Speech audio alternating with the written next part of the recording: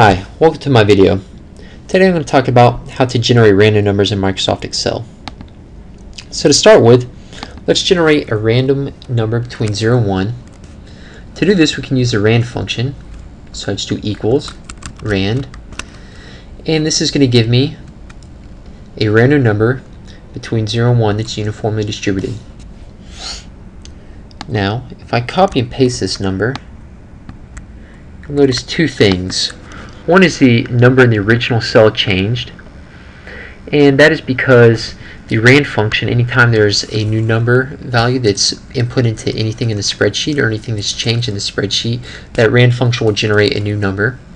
One thing to note. And then the second thing is that the number that was in the cell that we copied is not the same number that was pasted, and that's because we didn't copy that number, we actually copied the value in this cell, which is the rand function. So when we pasted the rand function into all of these cells, so each of the cells generates a random number by itself. Alright, now let's say that we want to generate a random number between 0 and some other number. Let's just say 10.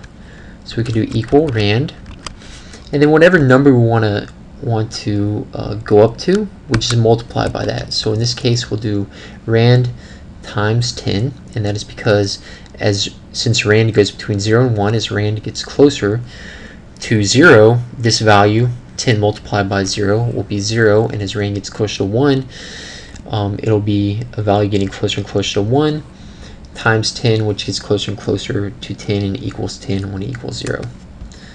So as we can see, we get a random number between 0 and 10. Alright. And then let's say that we don't want to start at 0, but we want to start at something else. This is fine too. We can just add that number to here. So say we want to start at 5, then we'll just do plus 5. And this will give us a random number between 5 and 6.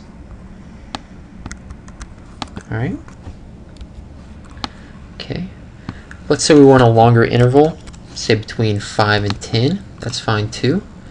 We could do equals rand and then plus 5. Alright. Excuse me. Plus 5. Alright. And then what we want to do is add, multiply the value that is the difference between the two numbers. So if you take the upper bound, which is 10, and subtract the lower bound, which is 5, that is the number you multiply by. So in this case, I will do 5, and I get a random number between 5 and 10. Okay. And again, the reasoning behind this is that as rand gets closer to 0, this rand times 5 goes to 0, so you just have the plus 5, so it starts at 5, and as rand gets closer to 1, you have rand times 5, which is closest to 5, plus 5 again, which equals 10. So that is how you do that. And then one more thing I will go over is how to do random integers. So in this case, we've been getting doubles, floats, numbers with decimals. But in certain situations, we might want just whole numbers, integers. So in this case, there's a function called rand between, and it takes two parameters, the lower value and the upper value. So if I do 1, comma 10, this will give me a random integer between 1 and 10. Okay, as you can see.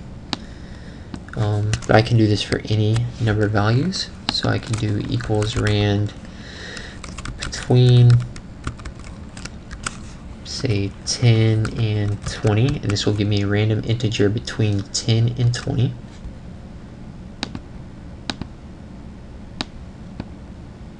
Alright.